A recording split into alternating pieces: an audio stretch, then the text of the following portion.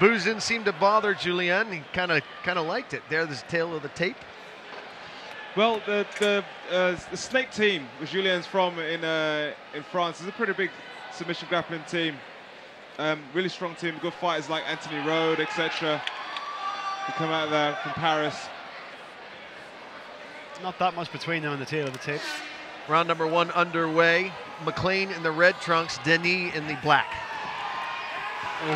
Oh. Ali Insane Maclean starting off as we expected him to. He is going hyper. Woo! Look at that face, look at his eyes. So excited, and he floors Julien Denis very early in the fight. This is the opening 30 seconds. A serious flurry of action on Julien Denis, hoping to get his breath back on the ground. Ali Maclean getting those elbows free. Welcome to Belfast, Monsieur Denis. Yeah. Denis desperately trying to prevent Maclean from posturing up. Yeah, breaking his posture, controlling him, controlling his head really well in the guard. You know, slipping the arm pass, holding it really nice and tight. You know, Ali Maclean coming at an insane pace. We always see that, Jude. The fights that we've commented on before that he's been on the Cage Wars bills, he always comes out at 100 miles an hour. Probably, you know, this might be the opponent to kind of slow him down just a bit.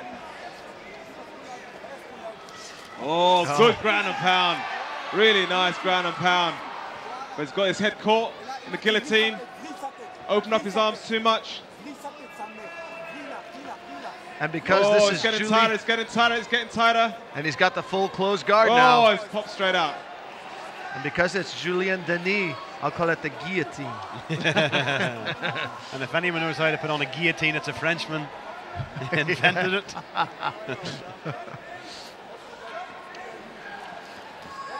This one's scheduled for 3 5-minute rounds. Frenetic pace set here by Maclean. His fights don't normally go the full distance. He's always in danger of running out of gas the way he starts the fights. Always in danger, big danger, especially if he comes up against a smart opponent. But he's an exciting fighter, you know, a real exciting fighter. Good ground and pound. Oh, he's just pounding away. Julien just can't keep up to the pace. He needs to wrestle him. He needs to turn it around. You know, he needs to put Ali on his back. Just rolling to his knees. We're in Julien's corner at the moment, and he has the advantage, obviously, that his corner are advising him in French, which I assume will be beyond Ali Maclean's understanding. So whatever advice he's getting will be for him and him only. So Ali Maclean's going for the Bravo choke, or for the American audience, the DAS. Working really hard, Ali Maclean. Look at that face. Look at his face. Whoa, he's got it. Julien taps out at 2 minutes and 45 seconds of round number 1. Insane Maclean has a special maneuver for post-fight celebration. Snake hips Maclean, we're going to call him from now on. I'll tell you what, he worked hard for that. It only took him 2.5 minutes, but he really worked hard for that final hold. If it hadn't come off, I'm not sure he would have gone any further than the first round, Ali Maclean, because he put everything into that first round, and he's left the cage. Goodbye, Ali. A little walk around. This is why the crowd love him. He's really entertaining, Jay. He'd go down well in the States. He would do very, very well in the States. This is the kind of fighter that the American public really enjoys watching. Actually, he kind of has a little bit of a Tito Ortiz vibe to him, with the hair dyed and with the confidence and the bravado. You know, Tito Ortiz makes a lot of money every time he fights.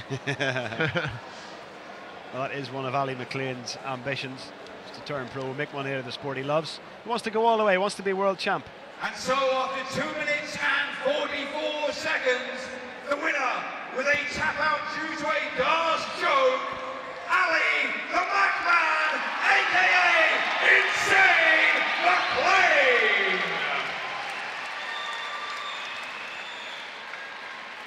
Good sportsmanship there being exhibited by Maclean.